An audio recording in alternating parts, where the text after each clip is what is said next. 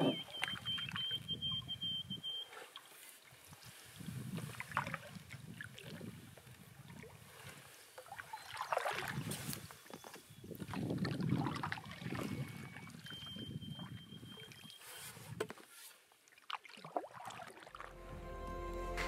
was the last week of June, and I was about to begin my third day of my week-long canoe trip in northern Algonquin Park. The trip started 2 days ago when I launched from Algonquin Park's Access Point One at Kawaywaymog Lake, located in the northwest corner of the park.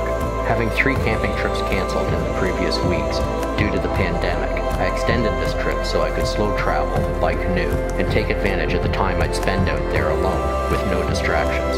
After spending the first day paddling into the park along the River from Kawaywaymog to Kawaywaymog or North T Lake, I camped the first night on North T Lake and was treated to a beautiful sunset. The following day, I made the short trip from my campsite on the west arm of North T Lake to a small lake called Mangotasi.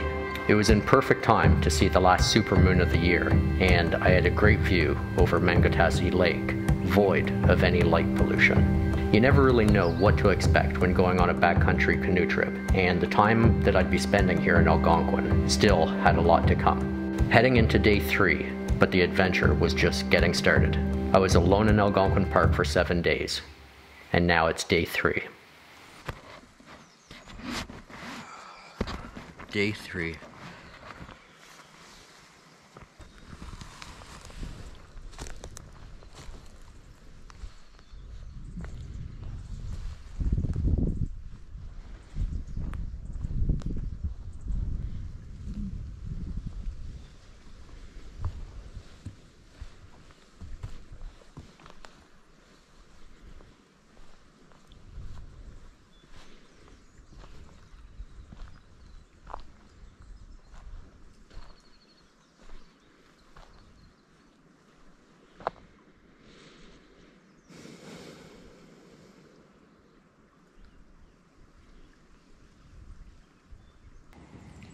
Well, it's day 3 on this Algonquin trip. I'm on Mangotasi Lake, which is just off of North T Lake. And today I have a little bit of travel to get over to Biggar Lake. So I'm gonna get some coffee, get my stuff packed up, get out on the water. And that's just what I did. Morning oatmeal, 2 cups of coffee, and pack everything up. Despite being relatively early, the wind was already starting to pick up on Mangotasi.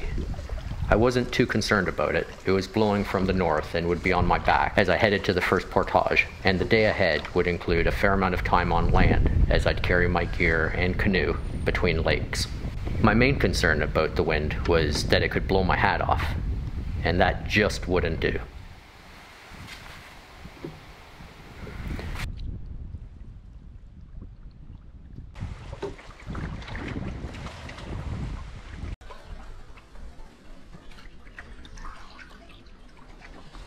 It was a quiet morning on the lake.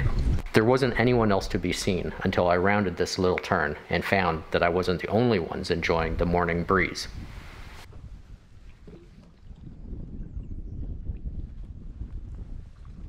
I always do my best to try and have a camera ready, but on long trips, it honestly sometimes slips my mind. I couldn't believe my luck that I'd have my camera out and rolling when I came across this moose.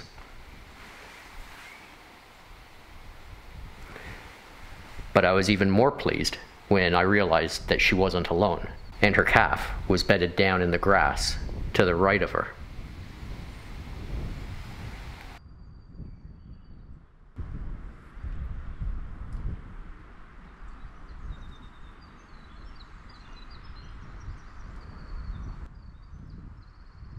The wind was blowing straight through this narrow channel that we were sharing, and it would make getting any better shots near impossible. But I quietly brought the canoe near the opposite shore and pulled out the big camera. Zoomed in at 200 millimeters, It was near manageable, but I had to try to zoom in to 800 and at least try to get a close-up. The calf was now up and keeping her eyes on me while Mama pretended not to care.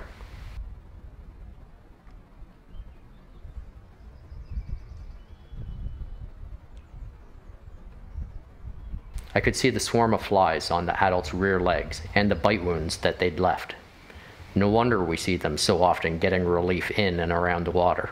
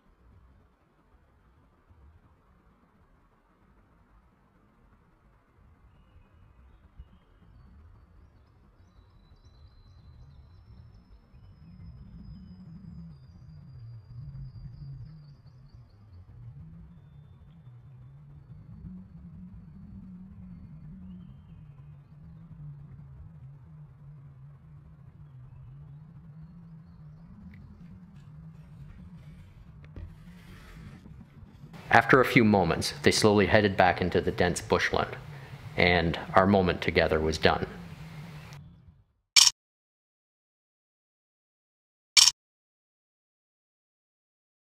A few decent shots. My favorite, of course, is this one, with Baby sticking her tongue out at me. And they're gone.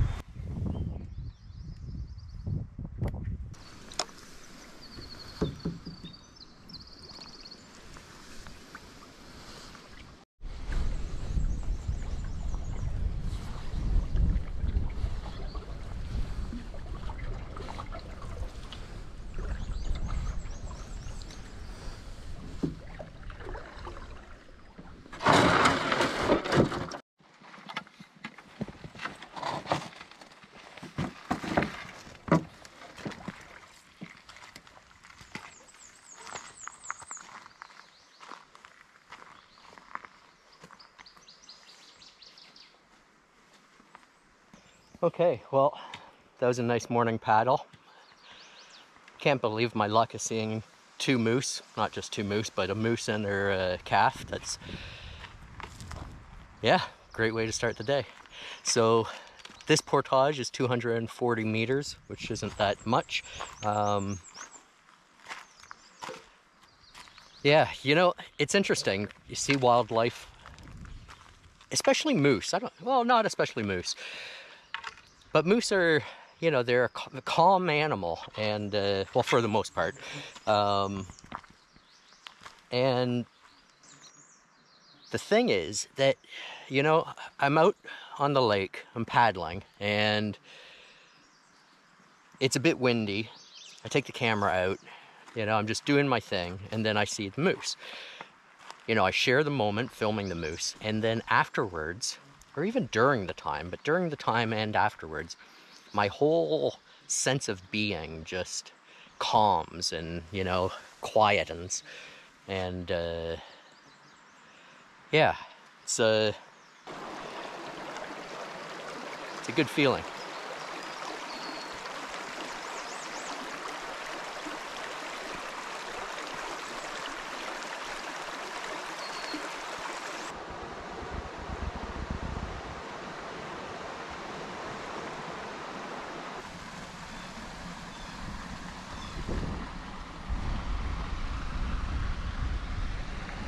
The portage from Mangotasi to Hornbeam Lake is signed 240 meters, but the map I was using, Jeff's map, has it listed at 305 meters. Either way, it's just a short hop over land to get onto Hornbeam Lake, and Hornbeam itself wasn't going to be much more than a paddle across a big pond before another short portage at the Twin Falls.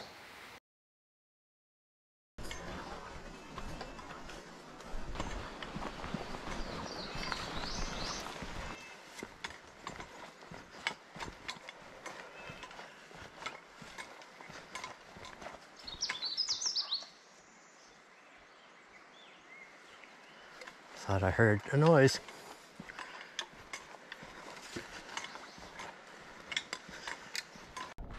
I don't mind traveling on my own. It's quiet and peaceful. But even after years of getting out into the bush, I still feel a bit vulnerable at times.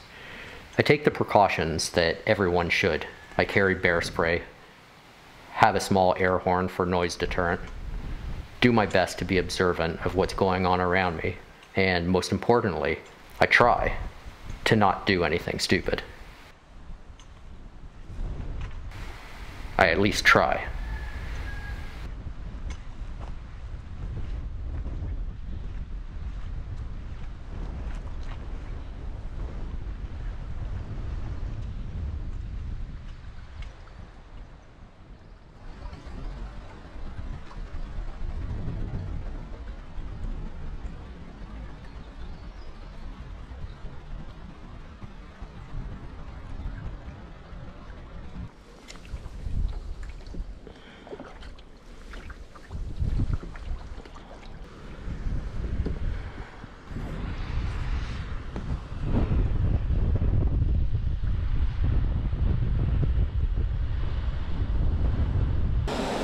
I was looking forward to seeing this waterfall and happy that I was taking my time and slow traveling through Algonquin's landscape, giving me the flexibility to actually explore some of the landmarks instead of just rushing through to get to that day's destination.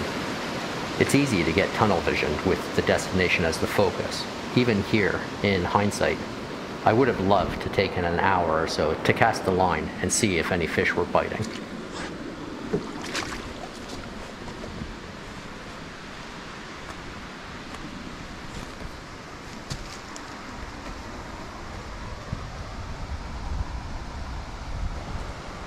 So when I pulled in, I heard twigs snapping over to my right over here. So it's just a short little 90-meter portage, but I'm just taking the food bag and my paddle first. Just keeping my eye out, looking around, see if there's something wandering about in there. And then I'll go back and get other stuff. If there is some big black hairy creature, then I'd rather be lightly loaded than have a ton of weight on my back.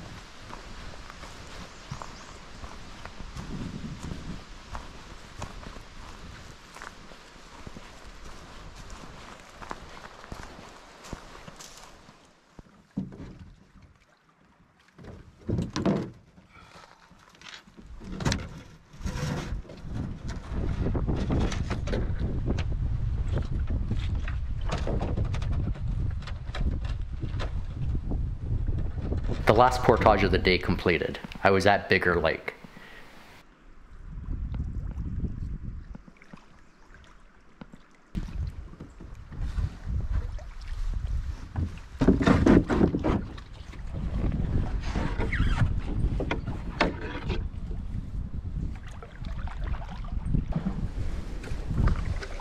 The wind was blowing to my side at first, but it wasn't very gusty at the moment, and I knew it would soon be on my back again. This was my first time on Biggar Lake, and was an area that I wanted to visit for a few years, since my last time in the north part of Algonquin when I did the Northwest Loop.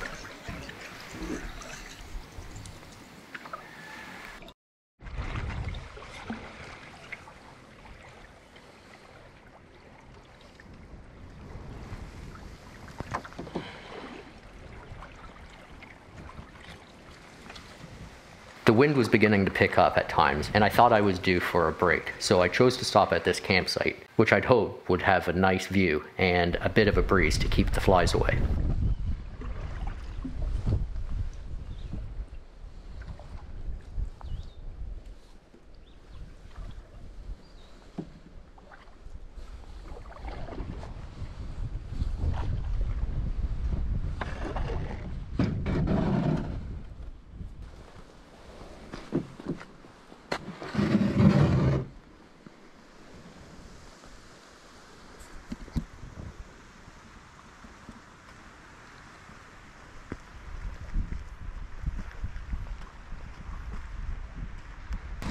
Okay, so I just pulled in. I'm on Biggar Lake, and I pulled into this campsite basically just to get out of the canoe for a minute.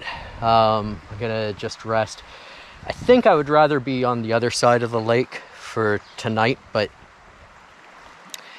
just the wind keeps picking up quite strong. There was a surprisingly hectic moment just a little while ago. So and I got to this point, and the wind's coming from behind me on the one side of the point, and then on the other side of the point the wind's coming across. So I'm sure I could get around the point and just stick to the shore and go over, but I think that I can also just stop, have a bite to eat, have a drink, relax. And if this is a nice site, then at least have a look at it and maybe stay here the night. And it does look like a nice site. Actually, I'm really happy. It's the beginning of the season, and I actually passed some, I don't know if they're wardens or service staff, but a couple going just cleaning up and, you know, cutting trees that have fallen and stuff like that. And so far, this third day, there's hardly anybody here, and the campsites have been cleaned up. So I'm surprised. It's the end of June, but I guess because of the pandemic, things were closed, campers weren't out, and it's still early in the season. So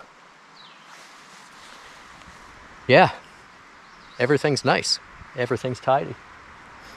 Somebody had a fire behind the rock, and they shouldn't have. Anyway, I'm gonna have some lunch.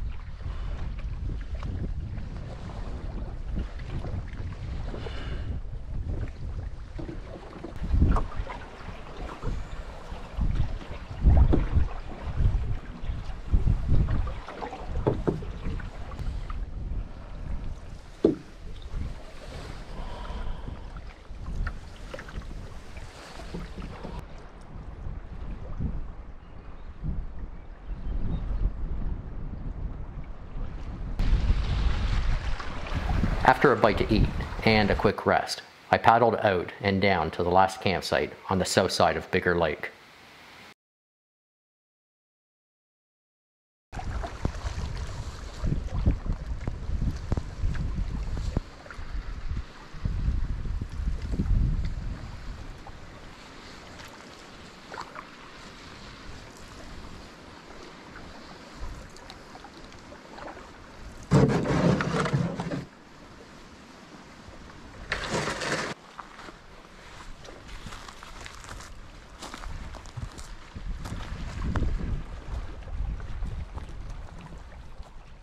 Well, made it down to the far end, the last campsite on the south side. So I don't have that far to go before the start of the portage tomorrow. Tomorrow's going to be a big day, so the further I could get down the lake today, the better. And yeah, the cleanup crew have been, everything's raked up and fire pit's clean, and yeah, it's not that bad of a site actually. Feels like I've got some shelter from the wind, so I'm gonna unload the boat, get the hammock hung, find a spot to hang the food bag, and relax for a bit.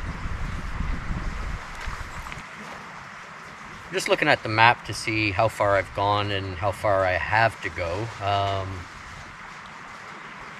What I did today is about the same distance that I have to do tomorrow.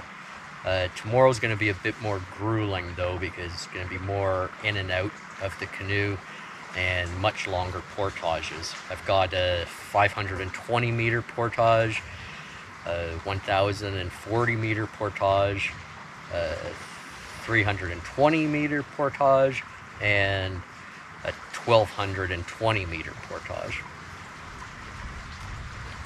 Yeah, so plus the canoeing. So then after that, so there's about half an hour paddling on the lake that I'm on, Biggar Lake. Then I've got Sinclair Lake, which is just a short jaunt. Kawaywaymog Lake, which is also quite short. Upper Kawa, which is tiny. And then I'll be getting onto 3 Mile Lake, and that's where I'll be spending tomorrow night. And then on 3 Mile Lake, I've got, well, it's going to be probably, well, I'd like it to be as far as possible, so yeah, I'll have to decide tomorrow, but it's going to be at least an hour of a paddle at the end of the day. The thing is, I see a campsite that I think I would like, but that's only about halfway across the lake. And the day after tomorrow, I have a portage that's 2,900 meters. So basically 3 kilometers. Anyway, yeah, it's been nice. It's very overcast though. I think that it's going to rain. It is calling for rain tomorrow, and actually for a few days, but I wish I could remember. I meant to print it out and I didn't. I think tomorrow's a heavier rain day, and then it starts lightening up. I don't even know what day it is today. What day is it? I got here on Tuesday. Yesterday was Wednesday, so today must be Thursday. So yeah, so rain on Friday, maybe heavy rain, and then rain on Saturday, but I believe it's only like light showers or 50% chance, so we'll see. But the sky does look like it's gonna rain.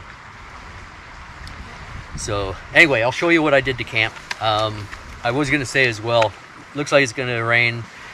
I set up an extra tarp, and the deer flies have been just horrible.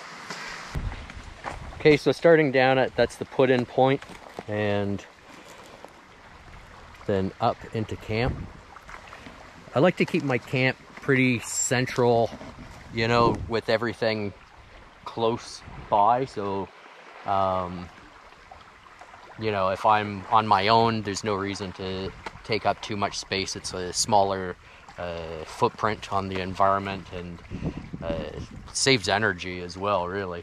Also, it ensures that I don't leave gear anywhere, because I basically have all of my stuff all in one spot.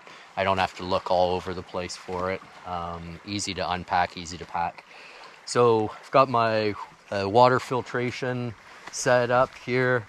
So, all right, so I've got the Sawyer system. I'm not sure if they still make this one or not. I've got the hammock up, and I threw a tarp under or over top, so you can see in there. Okay, because of the rain, I had the hammock fly, small tarp already set up, but I put on a 10 by 10 tarp as well. It's just, that's a AquaQuest tarp, still nylon. Yeah, just hung the mandolin up underneath the tree. If it rains, the mandolin's actually in a plastic bag inside the case, so it should be all right. I might move it right underneath later. We'll see. You know, I'm always a bit worried about it. It's not the cheapest instrument, and yeah, always worried about it, but it's nice to have as well, especially when alone, gives me something to do. I actually think, you know, I wanted to play an instrument. Don't get me wrong, I'm no expert. Wanted to play an instrument, and mandolin was small and light. I thought, you know, give that a shot. Nowadays, I think, geez, why didn't I pick up the harmonica? That would have been even smaller and lighter. Anyway, so yeah, fire pit. I gathered up just a tiny bit of firewood. There's tons out there. So yeah, I'll get more before I start the fire. It's only around 5:30 now, so I'll do that in, you know, the next hour. I'm gonna start making dinner soon, and then I'll get the fire going. And yeah, really, that's it. So pretty simple.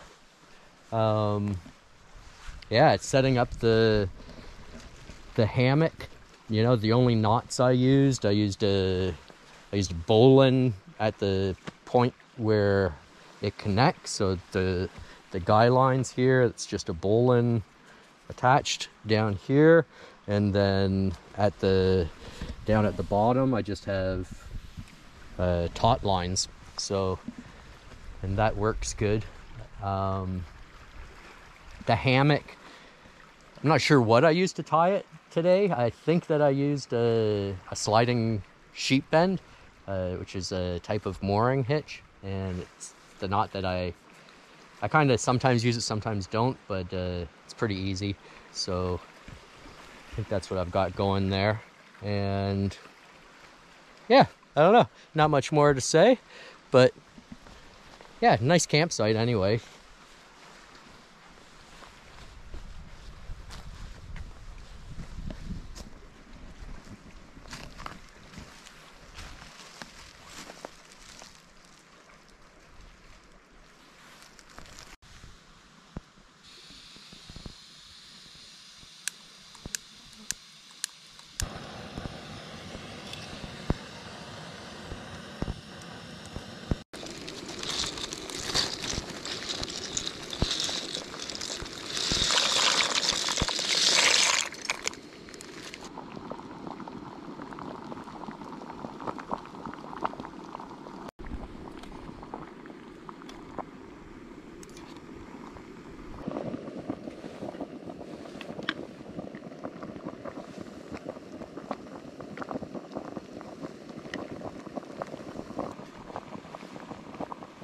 Too good to wait.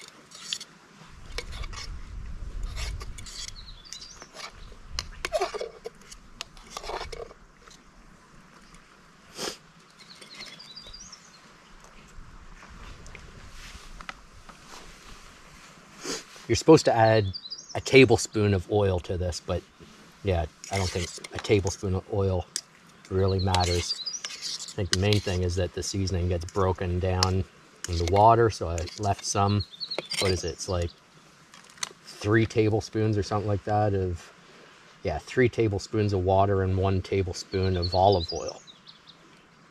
Seasoning mix and mix well, and that's it. So it says stir over medium heat until mixture sizzles. Well, I'm not doing that, but there's plenty of heat just in there from the pasta. I like adding the tomatoes. They're really good when they're warmed up, so there's enough heat in there to warm them up. And I wouldn't call it healthy, but yeah, it's nice though anyway.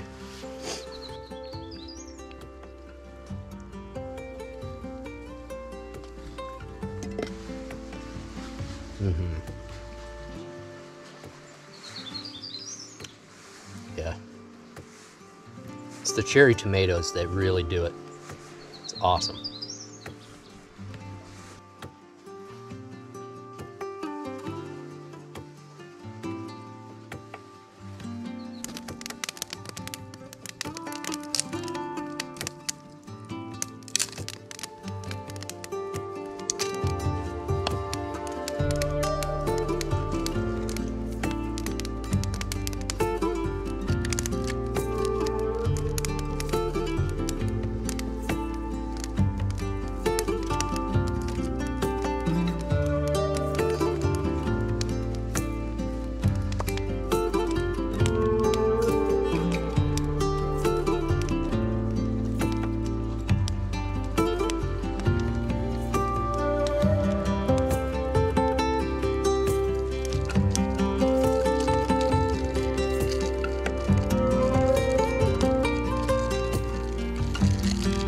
With camp set up, food in my belly, and the fire going, the only thing left was to sit back, have another light snack, rehydrate, and relax.